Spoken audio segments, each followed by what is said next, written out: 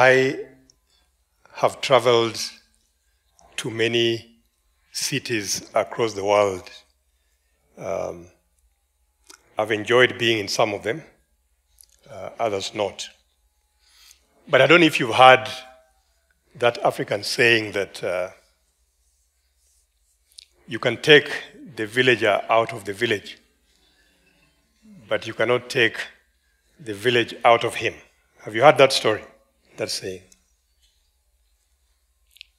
So I grew up in a village. The better part of my early part of my life was in a village in Western Kenya. I think the highlight for me would be sitting at the feet of elders and enjoying this sumptuous meal that had been prepared ostensibly for them, but as children, we had to sit down and partake of this. But the elders themselves, actually, the men, sat there imbibing their ceremonial drink. In my village, this was called oseke, right? Now, oseke is a brew.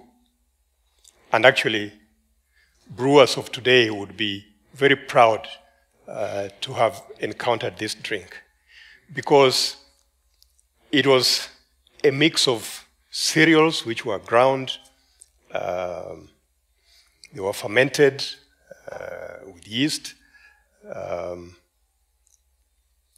The whole process of brewing would probably put to shame some of the brewers of this day.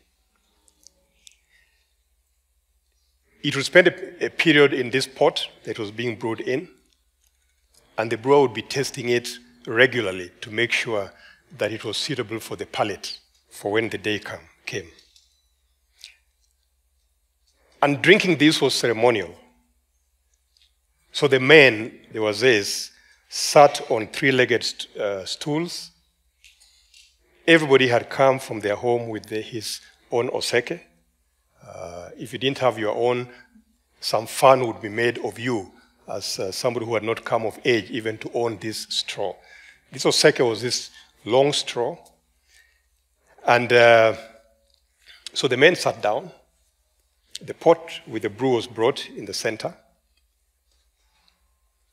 The eldest person, took the first sip. So he tested it and then took the first sip. Women came with their mats and sat down at the feet of the men. Right? As the men passed around this drinking straw, so you drank, you took your couple of sips, maybe 2 minutes or 3 minutes, and conversation was going on. So as conversation was going on, you passed the oseke to the next person. So the brew draws its name from this oseke, which is the straw. If you are magnanimous enough, you would give it to the woman sitting at your feet. Usually, the woman sitting at your feet would be either the wife of your brother or your cousin, right? And you'd be making jokes as well as you passed around this drink, right? If the woman had been unnecessarily cruel to you in one way or another, you'd bypass her with this straw and pass it on to somebody else. And so was life, and so was culture, and so was society. I first came to Nairobi when I joined the Nairobi University. And the village did not leave me. I actually discovered that in those days, even in the city, there were still some tribal associations and clan associations and some groupings. And these groupings continued some of that. When I started working, I decided that this was an element that was not going to be let to die. So many Saturdays, or some Saturdays during the year, I would actually go up country to the village and bring this oseke with me and host my village mates in my house in Akiba Estate in Langata, where we lived then. And this would be great Saturdays with this brew. We would mimic the elders in the village and tell our women to sit down at our feet, you know, and serve them and follow the tradition. If they had annoyed you the previous day, you bypassed them and gave the oseke to a gentleman on the other side. It's interesting, as I remember, even the process of transporting this oseke from the village to Nairobi. Traffic police on the highway would be looking at this long straw at the back of the car and wondering what was happening. We would leave them in stitches as we gave some cock and bull story about what this thing was and what we were going to use it for.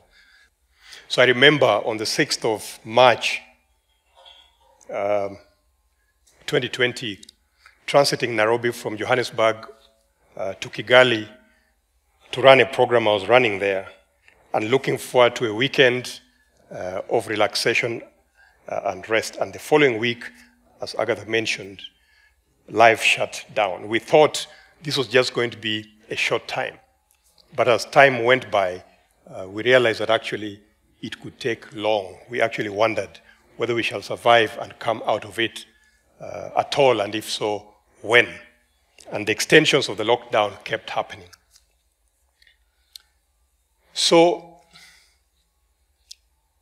locked in our houses, wondering what to do next. The first few days were probably okay, right? But the first week came and passed, the second week, the third week, the fourth week. What do we do? The good part of life had passed with the village. We are now entering a phase of the bad and the ugly.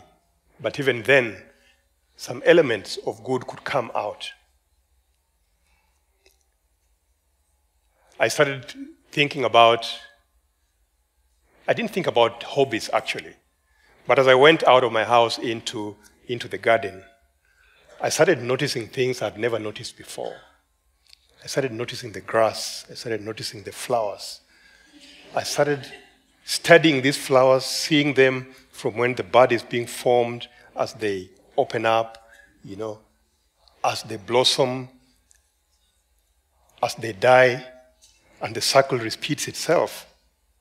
I was very keen about this. I started noticing the birds that would land on the grass, you know, eat a few things, and jump off again onto the trees and fly away and maybe come back. I started enjoying those chirping sounds of the birds. I developed a new hobby, photography. And you'll be surprised what I was taking photographs on, because I was all in the compound with the family members who lived with us, who at that time were very few. I think it was just my wife and I.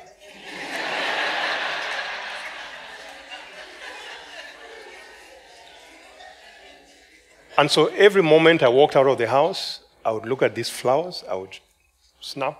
Thanks to the photo iPhones and other types of phones, take a snap. You know, look at this flower, take that one. Look at that bird landing there. And these formed stories. You know, have you seen how beautiful that bird is? You know, what is it eating? What is it cutting in its mouth? You know, and I can tell you that I could count the trees and the flowers. It's just the grass that I couldn't count. But this hobby of photography has stuck with me to this day. Today, I take pictures of anything. I take pictures of people, I take pictures of animals, I take pictures of grass, I take pictures of mountains. Last week I was in Mombasa. I couldn't stop taking pictures of sunrise and sunsets. You know, on the flight, taking picture of Mount Kilimanjaro, looking for anything that I could take a picture of, right? Don't ask me what I do with those photos. Some I share, but that was just something that I found could set my mind at peace as we waited for Mutahi Kagwe to open space for us to go out again and start doing things that, that we should have been doing. In this process of taking pictures, COVID decided to visit my son's home. So COVID struck. First, my son's wife got COVID. Secondly, my son got COVID. So my wife is in the room here, so I should be saying our son. So if I say my, please take it to mean ours. Okay. And this young couple had just gotten a baby who must have been like 1 month or 2 months at the most old. And this was the time of Mutahi Kagwe's, what did he call it? Where you couldn't leave your house, right? Quarantine or something like that. So here we are hearing about this COVID situation in our children's house, a young baby, my wife saying, maybe we should go and take this baby and bring and stay with us. And then we start thinking, okay, so how will this baby get its milk if it comes to stay with us? And so it was an agonizing time. There's a lot of panic. We couldn't visit them. Mutahi wouldn't allow us. The best we could do is to pray for them, to wish them well, to encourage them, to try and see if they could get some medical help somehow, because doctors were able to move. And to pray and hope that this would end somehow. With the rest of the family, we were used to having family lunches on Sunday and get-togethers, etc., and all that was killed. So, thanks to technology, we adopted Zoom meetings with my family. So every Sunday at 7 p.m., we would all be on a Zoom call for about an hour or so, checking, or 2 hours, checking what was going on. Of course, as many of you will know, ladies normally have more words to spend in a day than men. And therefore, I think the ladies in the family took advantage of that process, because during the week there was nowhere to spend these words. So kind of catching up with these words on Sunday evening. We were very happy that they got out of it. In due course, after months and months and months, the whole space was reopened. But one thing had also happened during that time. The village. Remember where this story started? I had not been to the village for 12 months, which was very unlike the previous routine of being in the village every month. And you can try to imagine what that meant for us.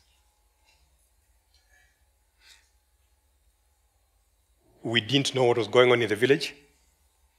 We were missing it. But we then saw that the bad and the ugly had somehow passed, and we had used that space to get some benefits as well. My photography. I don't know how many of you take things for granted, things that you see with people that you meet, and you just pass. It's obvious, it's kawaida, yeah? But adopting this habit, this newly acquired habit of taking pictures of everything in sight, noticing things that I don't notice, that I didn't notice, even noticing things that should actually be improved or changed or done away with, is a space that opened up for me during that time. So what is my village story then? I am en route to the village. I want to go and experience the singing of the village birds. I want to go and breathe the fresh air of the village. I want to go and see the village monkeys, climbing up and down the trees and the rooftops. But most of all, I want to go and see whether the village still brews oseke. Or if the village has also moved on from those good days. Thank you very much.